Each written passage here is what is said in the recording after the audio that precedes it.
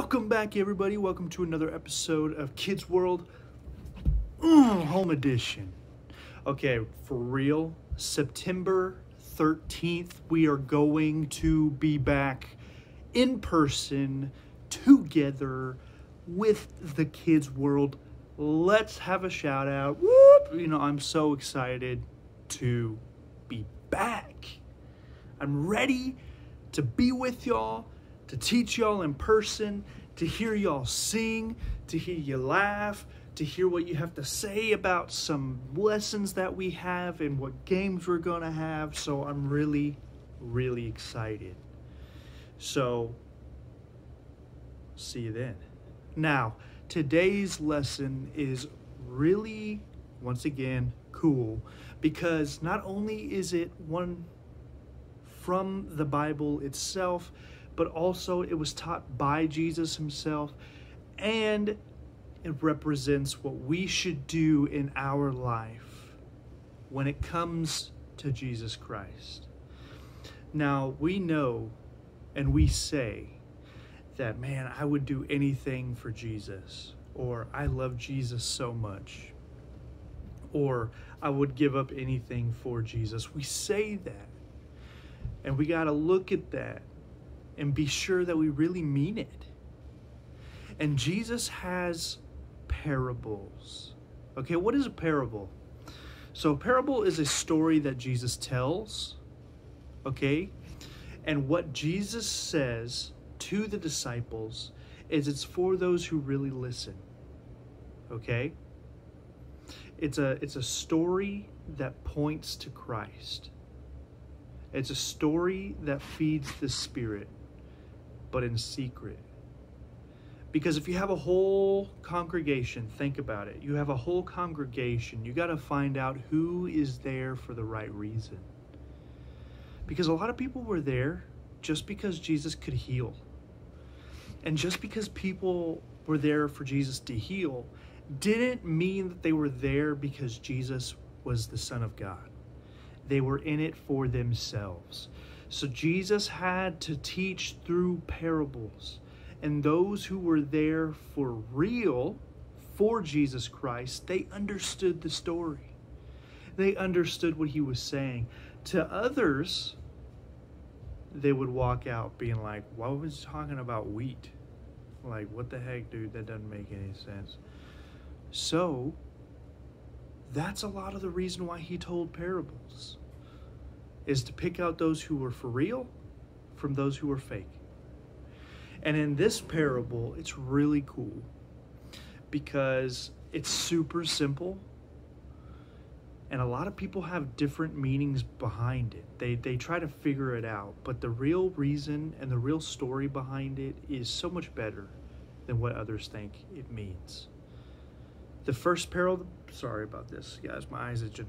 The first parable that Jesus goes over has to do with buried treasure. And it says that the man went to a field and found buried treasure. Okay?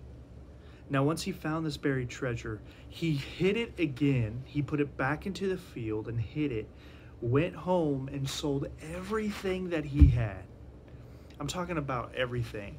His house, his possessions. He probably quit his job. He probably did all of this stuff. He gave everything that he owned and sold it so that way he could buy that field where the treasure was buried. And it says that he was so joyful to have that treasure. And then Jesus says that is the kingdom of heaven.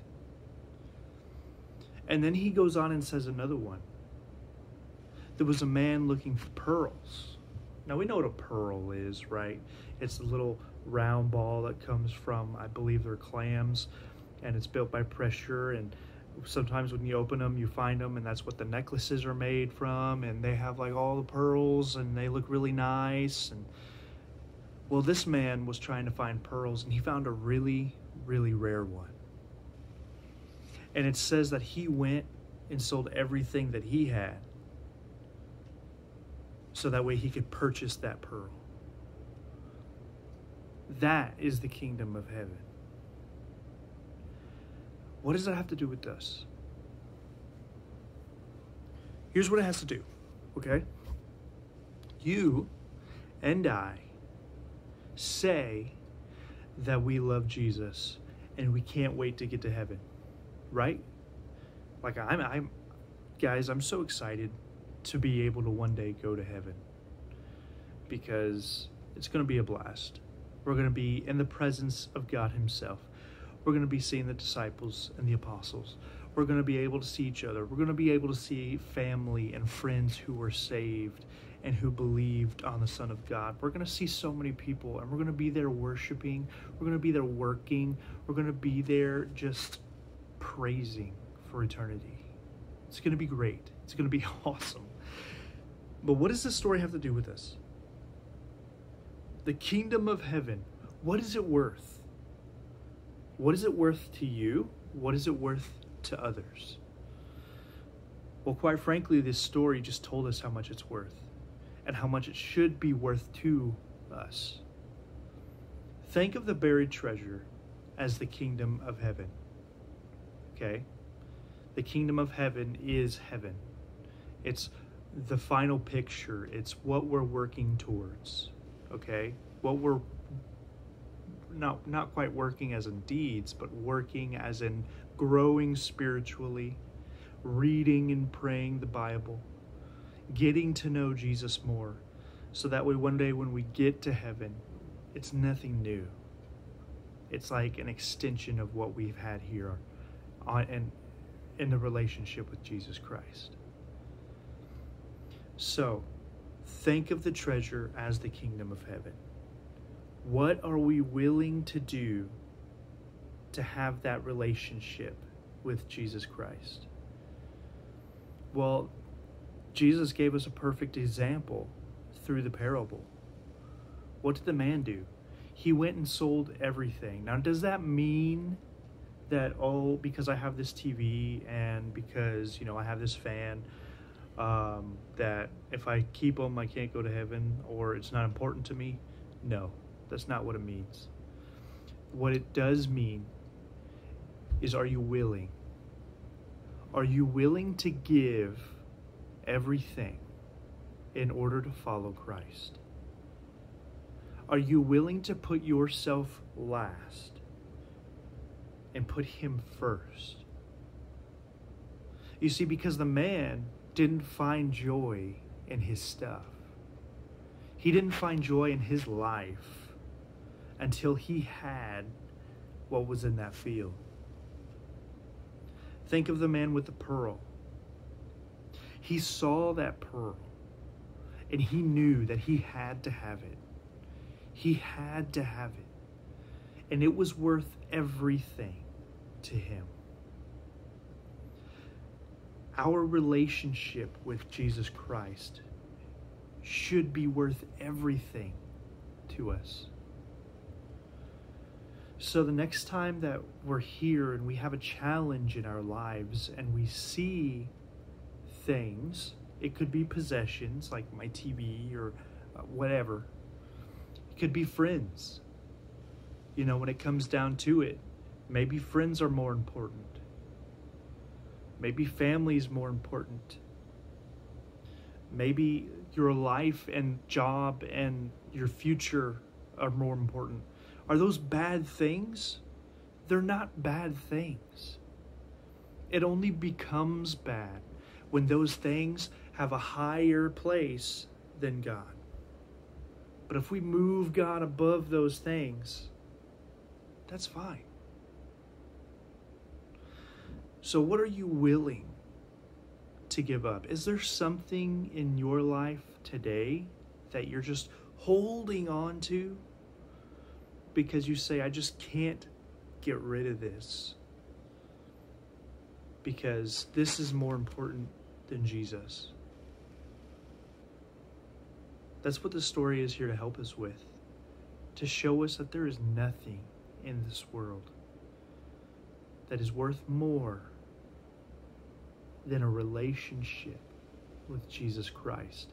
In this case, the kingdom of heaven. Your eternity. Guys, one day when we're gone, we're going to be somewhere forever and ever and ever and ever. And my mind can't even comprehend that, because I'm just like, what? You know, because that's like forever. There is no coming back and we're going to relive our life and then it's just going to be a big cycle. There's no like, oh, press the reset. It's not like TV or video games to where you can just like pause the game and restart. That's not what's going to happen. So what is eternity worth to you? Is it worth everything? And are you willing to? Because that's the only thing that gives you joy? Or is there something in your life that you just are holding on to, saying, Lord, I need help. I need help to release this. Show me what there is in my life that I need to let go of so that you and your kingdom are number one in my life. I love you guys, and I will see you next week. I think, yeah, right? And then the 13th is the first week we're going to see each other in person. I love you guys. I'll talk to you later. Bye.